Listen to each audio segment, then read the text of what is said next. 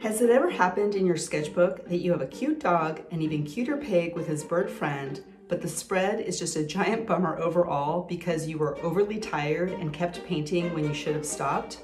No?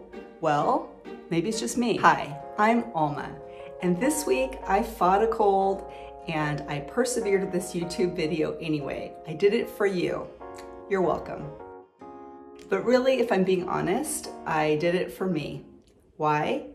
Because my creativity and my joy really matter. Joy is my priority, which is why I painted not one, but two cute pigs. They did make me feel so much better. And of course, your joy and creativity matter too. So I hope that this video brings you a little joy and a lot of inspiration with your art projects. This week, I'm sharing how I made these two pages more harmonious with a wash of, spoiler alert, opera rose. We've got some time-lapse footage and we'll see how much more I have to say. I don't even know, but thanks so much for being here. Enjoy the video. So I've said this so many times that I absolutely love Pexels. This guy with the long neck and the smile and the blissed out look, just adorable. And he reminds me of my grand dog Maddox.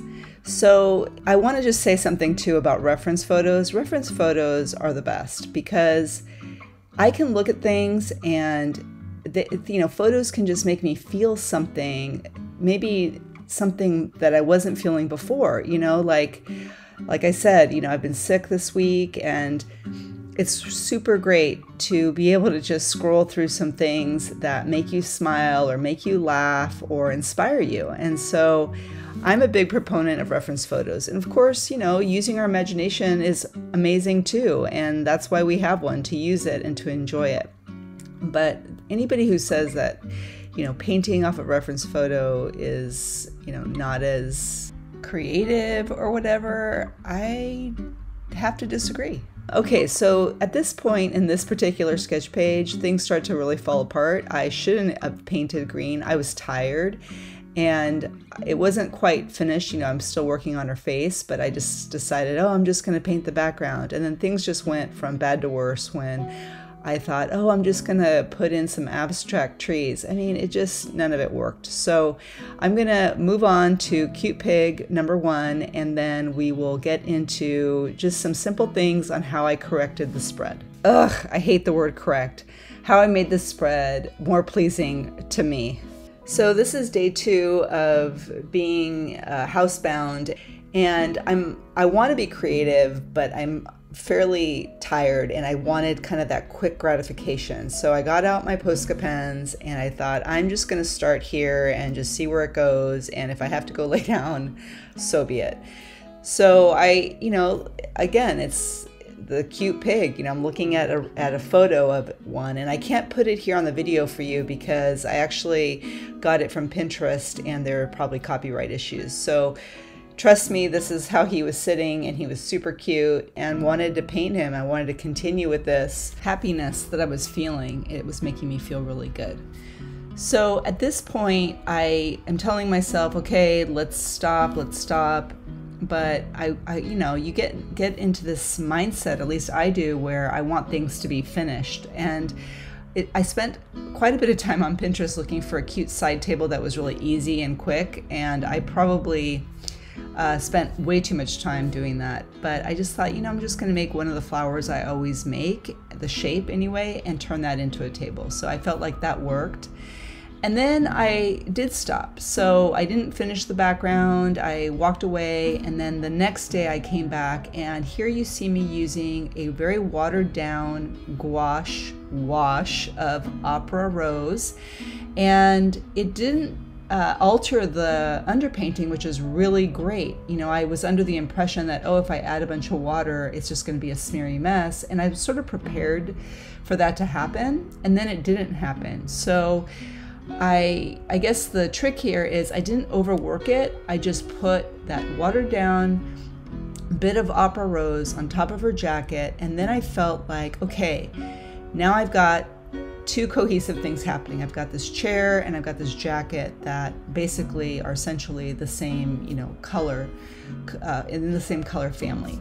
So then it was pretty easy to make the background on the right-hand side really dark, and then try to keep the one on the on the right side, excuse me, a bit lighter. And I was just really happy with the inspiration I felt then. It just was easy to put some little pictures in the background and then just finish up the pig page. And I felt like, you know, I just wanted to keep it really simple and kind of doodly. And so that's what you see me doing here.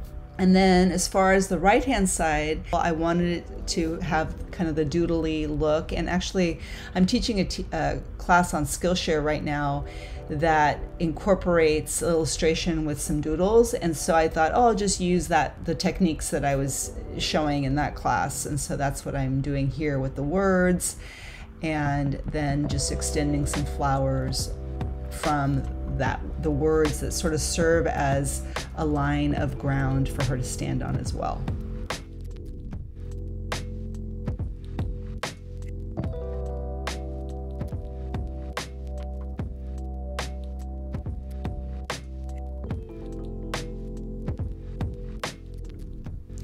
For my last sketch for today, I'm going to share how I put this together, because again, I can't show you the photo, the reference photo, because I got it from Pinterest, but there was this super cute photo of a pig that was looking at itself in the mirror.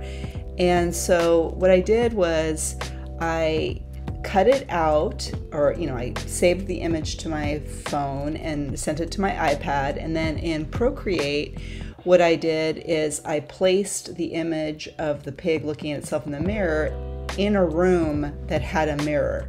And so that's what I used as the reference photo for this piece. So I basically took 2 photos from Pinterest and created sort of a composite image in Procreate. And I didn't draw it at that point or anything. I just used the photo, the overall composite photo, for my reference photo for this. So, again, I started with just straight painting, and when I was doing this, it's kind of strange when you're working from a reference photo, because, or maybe it was because I was not feeling good, that my brain just couldn't understand how I could see the chair from that angle in the mirror. But I mean, it was a photo of a real room, so I painted it exactly as I saw it. Now, of course, it's not exact, because the chair that I made in this painting actually was bigger in real life. So you're going to see me beef up this chair as this painting continues to get it, right. I mean, whatever that means, because ultimately what I love about art is that our brain will fill in the details. Our brain understands that there's this chair being reflected in a mirror, and nobody except,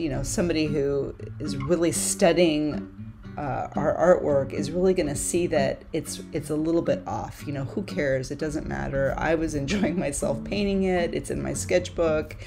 It makes sense to me. And so I finally just, gave it up. I thought, what am I going to do? Scrap the page? No, you just keep going.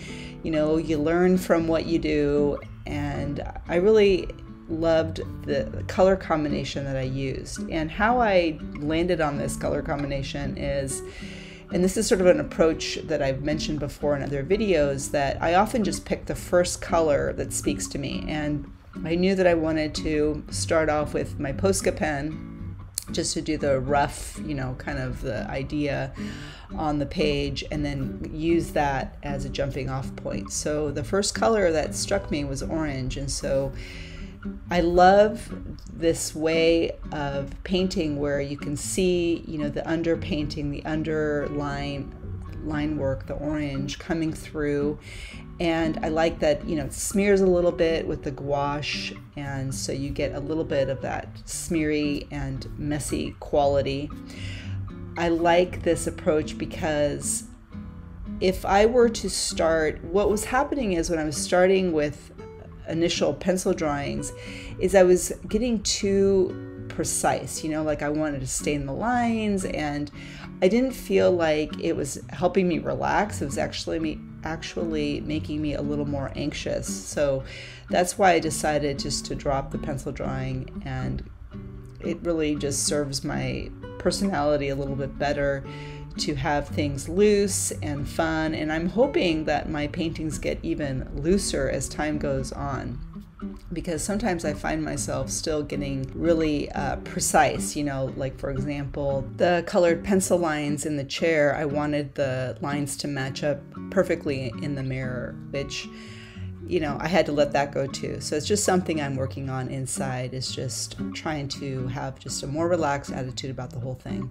I've been looking at so many of Matisse's paintings, and he became much more childlike in his painting style as time progressed. And I love this quote by him, "Look at life with the eyes of a child," which is really how I am trying to see life much more every day that goes by, which is why I think I'm so drawn to the subject matter that I've been drawing lately.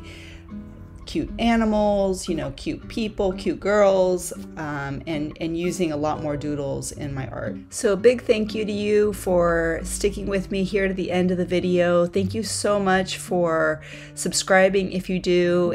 Have a wonderful week. Happy creating.